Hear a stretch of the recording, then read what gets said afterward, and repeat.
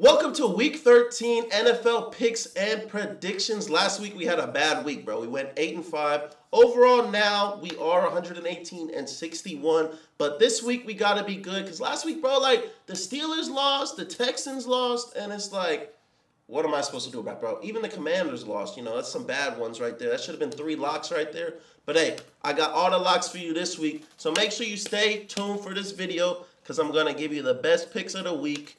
And yeah, we're going to go undefeated this week. Let's get it. All right, to start us off, we have the Detroit Lions against the Chicago Bears. We have 3 Thanksgivings, bro. 3 Thanksgiving games. We got 3 Thanksgiving games. I just said that 3 times. But we got 1 Black Friday game. Then we got a bunch of games on Sunday. And then we have Monday Night Football. So, guys, from Thursday until Monday, we have football every day. But Saturday, we got college football. So that's lit, too. But here we go. We got this. Let's see. I'm going the Lions, bro. I don't think the Bears. I picked the Bears last week to beat the Vikings. I still think they should have beat them. Like, I thought that was a really good pick. But the Bears just ain't got it this year, bro. It's unfortunate to see because I was excited to watch this Bears team for sure.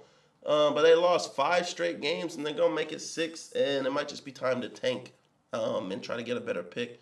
Not really sure what the Bears should draft. Bears fans probably know better than me. But the Lions look hot. I am an Eagles fan, so it'd be lit if the Lions took an L so the Eagles get the #1 seed. But the Eagles got a tough game this week, too, against the Ravens, so we will see. The New York Giants at the Cowboys. As far as I know, Tommy DeVito is starting. If Drew Lock was starting, I might be inclined to take the Giants. But the fact that the Giants aren't playing Drew Lock, I got to go Cowboys to win this game. This is going to be a terrible game to watch. Like, Drew Lock or Tommy DeVito against Cooper Rush, whatever his name is. I'm just not. That doesn't move me. That doesn't get me excited for some Thursday night football. But talking about Thursday night football, we got the Miami Dolphins at the Green Bay Packers.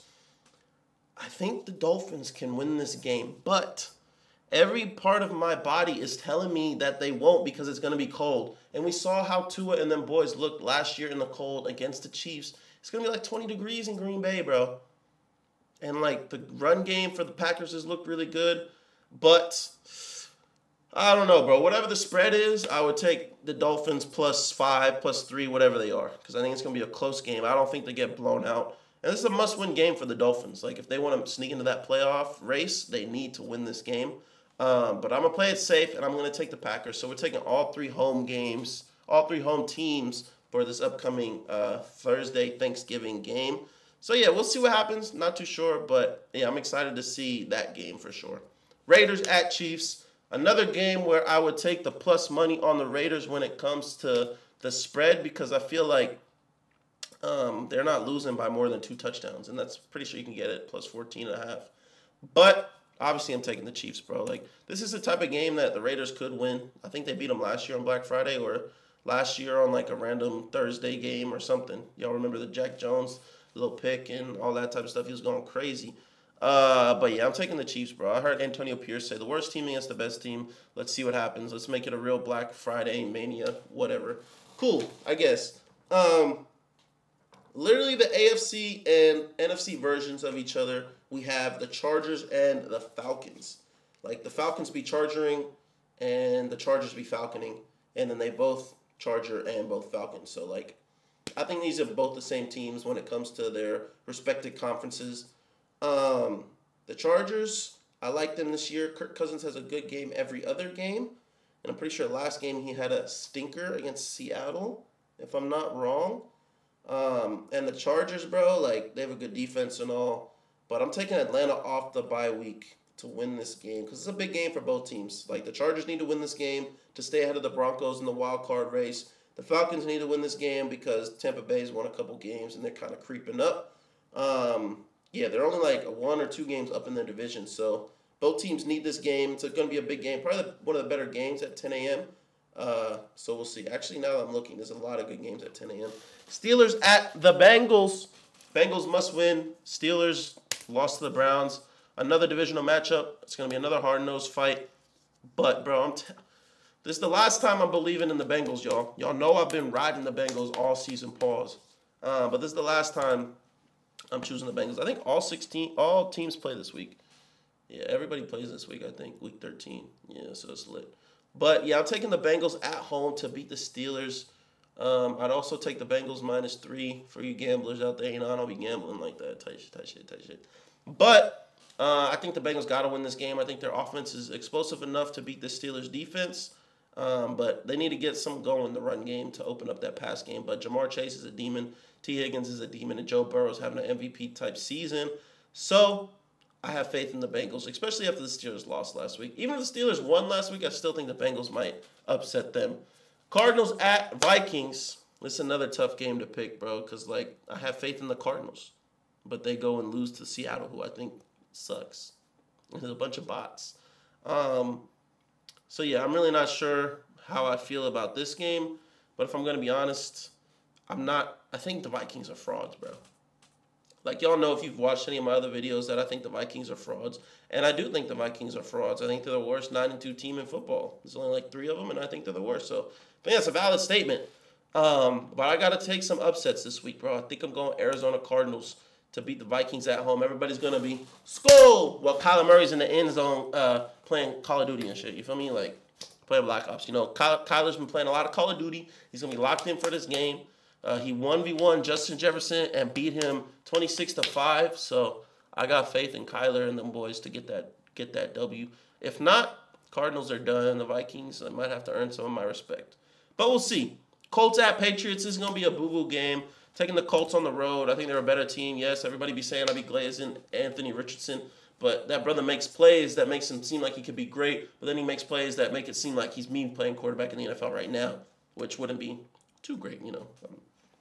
I can't throw it 60 yards, you know. I could make a couple completions maybe, but I ain't no Anthony Richardson when it comes to football. Seattle at the Jets. See, if the Jets were on a roll right now, I would take the Jets. They're coming off a bye week. There's been a lot of stuff going on in the media about Aaron Rodgers leaving and whatnot and whatever. Seahawks just came off a big divisional win. Everybody's like, Seattle's going to win this. The Jets are done. Aaron Rodgers is gone. Whatnot. But guess what? I'm going to be that guy that takes the Jets. Taking the Jets at home. I just feel like at one point this season, their players got to come together and actually win a game, even though it has no meaning. But just, like, pridefully win a game and be like, yeah, we got the dub, you know? Like, you saw what we could do. Now let's take that into next season and ball out. But we'll see. They just fired everybody, so I feel like they might win a game, actually.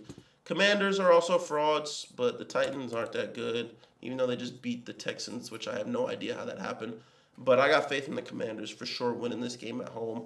They need to pick me up. They need to beat a good defense that the Titans do have. Yes, the Titans give up points, but they do have a good defense when it comes to yardage. Their quarterback throws a bunch of picks, so it's tough. But yeah, give me the Commanders at home. Another team that's just like the Commanders is the Texans. Like, they're supposed to be really good, but they're kind of mid. But I'm taking the Texans to beat the Jags on the road because the Jags are no good. Even if Trevor Lawrence is playing, ETN doesn't look like ETN. Brian Thomas is their wide receiver 1. Rest of their team is just whatever. Rams at Saints. Must-win game for both teams. If the Saints have any idea that they think they're going to make the playoffs, good for them. But I'm taking the Rams on the road. Lost a tough game against a really good Eagles team. Alvin Kamara could run crazy against the Rams, but I think the Rams' offense is too powerful for the Saints. And I think they finally get back on track after last week and a couple of weeks before when they weren't looking too great. So I think the Rams go into New Orleans and get that dub. It's like a rematch of the 2018 NFC Championship game. That was a lit game. Bucks at Panthers. We're taking the Bucks to beat the Panthers. It's going to be a big game for the Bucks because the Bucks win this and the Falcons lose to the Chargers, they'll be tied. Yes, the Falcons will be ahead of them because they beat the Bucks twice this season, but they'll still be tied record-wise, and a lot could get scary in that division. But even if the Saints win and both of these teams lose, everybody will damn near be 5-7. So it's going to be a lot closer in that conference in that division for sure. Eagles at Ravens. Okay, Eagles are underdogs. I have to pick my team, bro. Like, what type of content creator would I be if I didn't glaze my team at every possible chance? You feel me? So yeah, we're going to take the Eagles. Niners at Bills. This game would have been lit a few months ago, like at the start of the season, assuming everybody was healthy. 49ers are banged up. I think the Bills end their season on Sunday Night Football and take this dub. Josh Allen is going to have a big game. If Brock Purdy plays, they have a chance. They got to get Christian McCaffrey going. He didn't do anything last week, so that was bad. And Monday Night Football game is gross. The Browns get back-to-back primetime games, which is kind of funny. But we're taking the Broncos at home. Bo Nix for Offensive Rookie of the Year.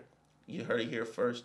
But yeah, we got Broncos over Browns, Bills over Niners, Eagles over Ravens, Bucks over Panthers, Rams over Saints, Texans over Jags, Commanders over Titans, Jets over Seahawks, Colts over Patriots, Cardinals over Vikings, Bengals over Steelers, Falcons over Chargers, Chiefs over Raiders, Packers over Dolphins, Cowboys over Giants, and the Lions over the Bears.